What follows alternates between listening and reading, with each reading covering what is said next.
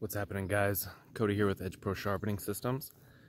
And yesterday was the last day of a spring bear hunt that a friend of mine and I went on out in eastern Oregon. So I'll probably end up sharing some short clips of some highlights that I was able to capture on video. Definitely wasn't able to capture all the highlights. And while we were out here, my cousin Charity, she happens to have a ranch out on the Zumwalt Prairie that has just a ton of elk on it, lots of deer. Unfortunately, there's no bears on there, but Tom and I wanted to go out there and do a little bit of shed hunting while we were on our trip, and she was nice enough to let us go there and stay there for a couple of days. In exchange, she asked that I sharpen a couple of knives for her, so I thought that'd be a perfect opportunity for me to do a little sharpening video while I'm out here on my hunt. Sharpening knives for people is just a really nice thing that you can do for someone, especially after someone does a big favor for you. You can kind of use sharpening as like a bartering tool. So I don't know if that's something that you guys have thought of before, but it's just a really easy way to show somebody appreciation, because most people don't have that skill and they're not able to sharpen knives themselves, but you can. So the first knife she wanted me to sharpen was a Mora. I ended up sharpening this thing resting on the flat. I set the angle to 21 degrees, kind of my go-to angle for most knives. Sharpen it right up. Only took me about maybe 7 minutes total from beginning to end, and that's while I was filming.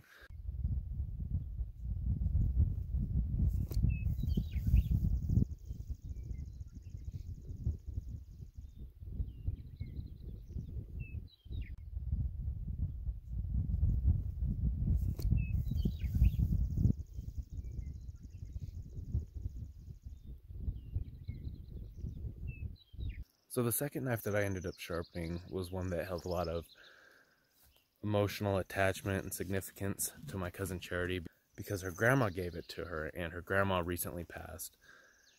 So I wanted to make sure that I did an extra good job on it and was really careful with it. The second knife is one that I would normally use the small knife attachment on, but I didn't have a small knife attachment with me. I didn't think about bringing it on this hunting trip. So this is a good opportunity for me to show you how I would sharpen a small knife without the small knife attachment. The small knife attachment is a luxury to have, but it's not a necessity. But I would still recommend it. When you're sharpening a small knife without the small knife attachment, it's just important that you put the tip of the knife slightly in front of the blade table so that you're not getting any contact with the stone in the front corner of the machine. I ended up sharpening on the flat. Again, set at 21 degrees. Total time on this knife, I probably spent right around 15 minutes on it. And sometimes you just don't know how long it's going to take you to sharpen a knife until you just get in there and start doing it. That's a question I get a lot, is how long does it take you to sharpen a knife on the Edge Pro? And that's a really tough question to just give a straightforward answer. Some knives, they'll just sharpen right up, and you can have them done in 5 minutes, sometimes less. And sometimes you'll be surprised at the type of knife that will take you a lot longer to sharpen. But I can say this, if you're going to be sharpening the same knife over and over on the Edge Pro, the first time you sharpen that knife, it's going to take you the longest, because it takes a second to get the bevel in perfect alignment. But when you go back and re-sharpen that knife, that's when you're going to really start to save a dramatic amount of time, because you're going to know what angle that knife was previously sharpened. The bevel is going to be in perfect harmony with your Edge Pro, and you're going to be able to bring the edge back in just a matter of a couple of minutes when you're resharpening a knife, if you're doing it properly. We ended up not getting a bear. I won't bore you guys with the story, but if anybody does want to hear it, feel free to give me a call, and I'd be happy to share the experience that I had out here, because we came really close, and I mean really close. Anyways, guys, I hope you enjoyed this sharpening video.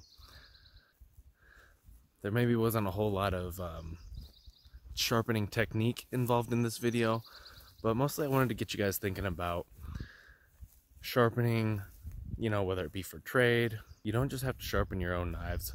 People really appreciate when you're able to use a skill that you've learned and let someone else benefit from something that you can do or something that you already have the equipment for. My cousin Charity would have let us go out there and hang out on the ranch whether I was going to sharpen her knives or not, but I was really glad that I was able to give something back by sharpening these knives for her. Sharpening knives might be able to open up doors to you that weren't previously opened. Maybe it's going to create a new friendship with you and somebody, or just open up a door of opportunity for you. So anyways, thanks a lot for watching, guys. Now I got to go break down camp and begin the it's about a 5-hour drive back to Hood River so I can get back to making knife sharpeners. Thanks for watching, guys. See you again soon.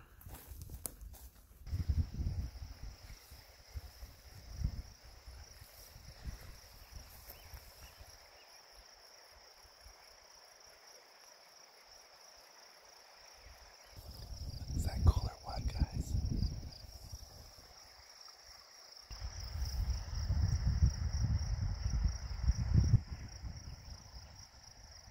Got a little baby calf right here. Calf elk. I don't want to booger him up. He's so stinking cute.